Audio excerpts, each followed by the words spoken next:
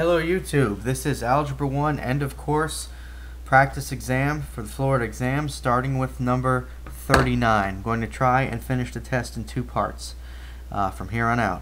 So number 39 asks which of the following is equivalent to 48x squared plus 24xy to the fourth minus 12x squared y to the fourth.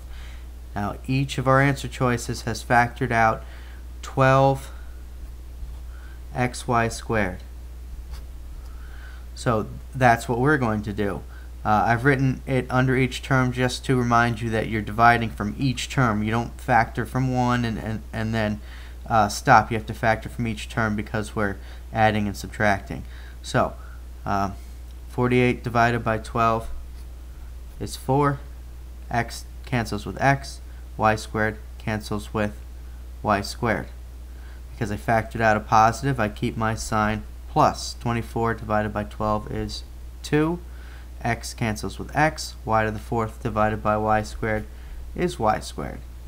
Keep my sign minus. 12 cancels with 12. X squared divided by x is x. Y to the fourth divided by y squared is y squared. And that is choice A. You'll notice there's only one choice that has 4 and then the proper sign when I'm factoring out a positive. So, you know, if I were pressed for time, and you really won't be for this test, there are some shortcuts there.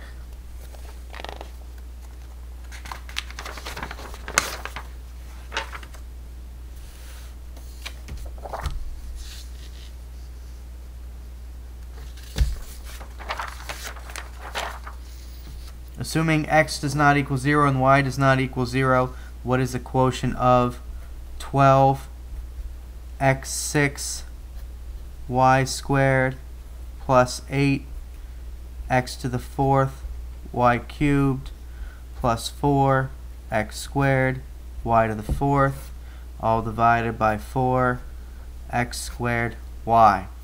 Well, x can't equal 0 and y can't equal 0 because x and y are factors in the denominator and we can't divide by 0. 12 divided by 4 is 3. X to the sixth divided by x squared is x to the fourth. Remember, we subtract our exponents. Y squared divided by y is y. Keep my sign. 8 divided by 4 is 2. X to the fourth divided by x squared is x squared. Y cubed divided by y is y squared. Plus 4 cancels with the 4, x squared cancels with the x squared, y to the fourth divided by y is y cubed, 3x 4y, 2x squared, y cubed. Now again, C is the only choice that has the correct first term, so if we were rushing, you know, it would be possible to stop there.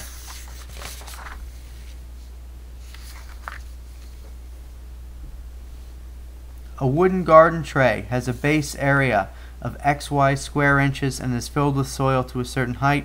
The tray contains x squared y plus 10xy squared plus 12xy cubic inches of soil. The height of the tray is represented by the expression x squared y plus 10xy squared plus 12xy divided by xy. Let me rewrite that.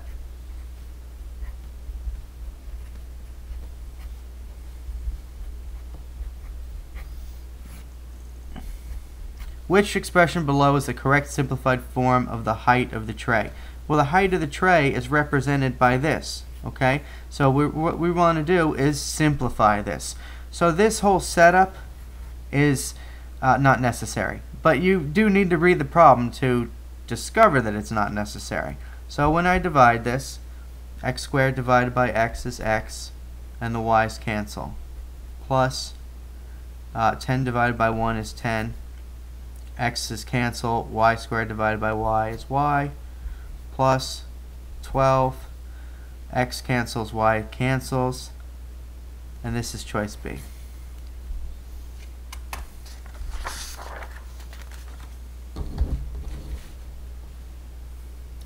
If x does not equal 3, which of the following represents x, let me rewrite this, x squared minus 9 over x squared minus 3x.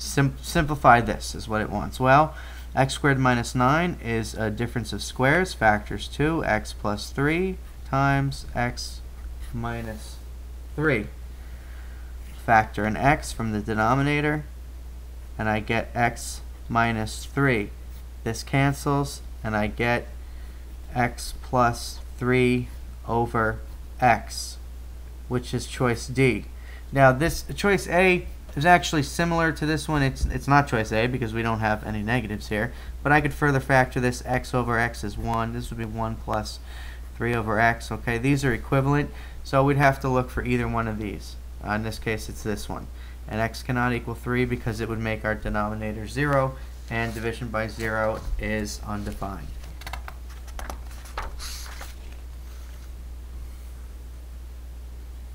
Which ratio represents the area of the smaller rectangle compared to the area of the larger rectangle? Well, now we do need to set up a little bit, because the area of the smaller is going to be x times x plus 2. And these are ratios, but they're expressed as fractions. So the first thing mentioned, the smaller will be the numerator and the larger will be the denominator, instead of sort of small to large this way. So this is 2x times x squared plus 5x plus 6. Okay, I'm going to factor the bottom. Well, I'm going to sort of cancel these x's, so I'm left with x plus 2, just in the interest of time, 2, and this is going to factor 2, x plus 5, x plus 3, x plus 2. Sorry about that.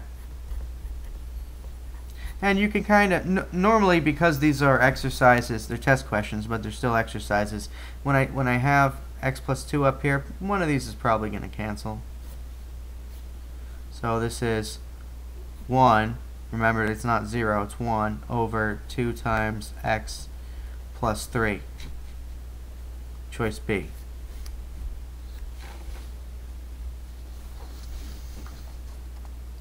Basically solve for x if x plus 8 over 5x minus 2 equals 3/8, and we're going to cross multiply. 8 times x plus 8 equals 3 times 5x minus 2, and then we're going to distribute. 8x plus 64 is equal to 15x minus 6, 7x, subtracting the 8x, and this is going to be 72.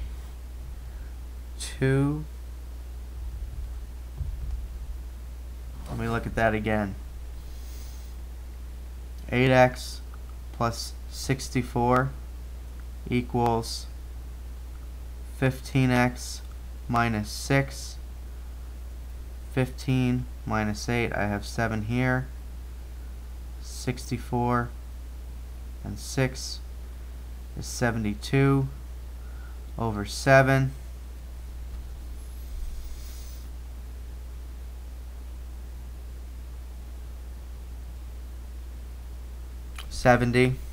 I can't add today, I'm sorry. 70 equals 7x divided by 7 divided by 7. X equals 10, and it looks like on this test we'll line it up on the left hand side. Sorry about that, everybody.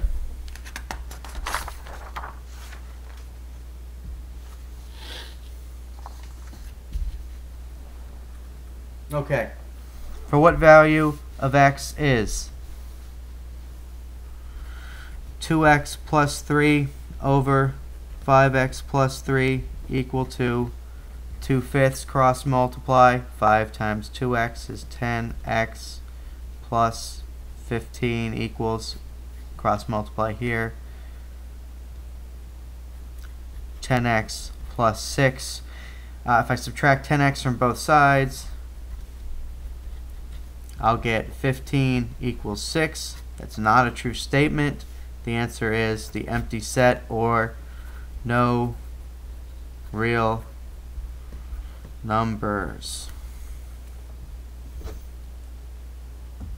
Assuming x is greater than 0, which of these expressions is equal to 11 times the square root of 245 x cubed plus 9 times the square root of 45 x cubed. There are radicals on your test. If there is sort of any good news, it looks like there aren't cubed roots or higher roots than that. Okay. So let's see, 245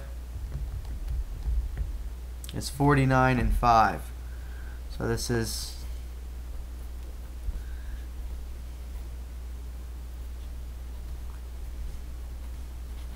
45 is 9 times 5. Okay, so I pull out 7 from this 49. That's 7 times 11 is 77. And I pull out an x. I pull out 2 x's, 1 shows. That takes 2 from here. I'm left with 5x. I do have some operations with radicals, a couple videos posted on this. Plus, okay, square root of 9 is 3, times 9 is 27. Square root, x goes here. I take 2 out from here, 1 shows, left is 5x, and this is what we want. And I'll get 77 plus 27 is 104, 104x root 5x. Okay, assuming x is greater than 0, because I can't take the square root of a negative number. What is the simplified radical form? 4 5x root 3 over square root 48x squared. Okay. The top looks pretty simplified. Let's see. 6 times 8, 12 times 4.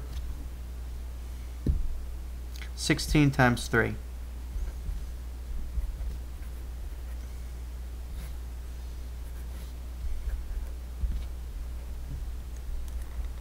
Okay. 5x root 3. Square root of 16 is 4, comes on the outside. Square root of x squared is x, comes on the outside. Square root of 3. Root 3 is cancel. X's cancel. I'm left with 5/4, or 1.25. 1.25. 5/4. When they give me these numbers, it seems to me that I need a numerical answer. Well, I need an answer without any variables in it. I need a constant, I should say.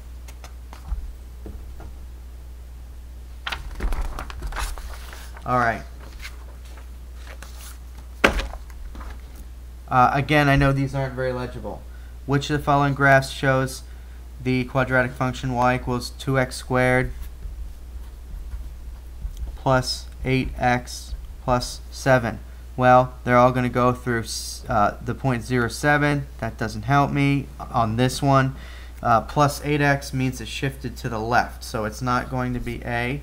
It's shifted horizontally to the left, and it's not going to be D. All right, so opposite of B over 2A is the line of symmetry. That's opposite of 8 over 2 times 2. That's negative 8 over 4, which is negative 2. Now these are both on negative 2, so I'm going to negative 2 squared plus 8 times negative 2 plus 7.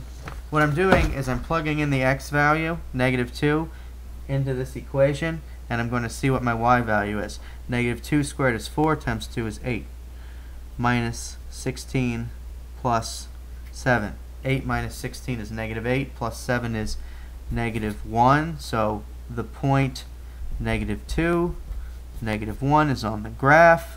Negative 2, negative 1, and there it is, C. Okay, I'm going to go ahead and cut the video now, and I'm going to try and finish the section in the next video. Thank you very much.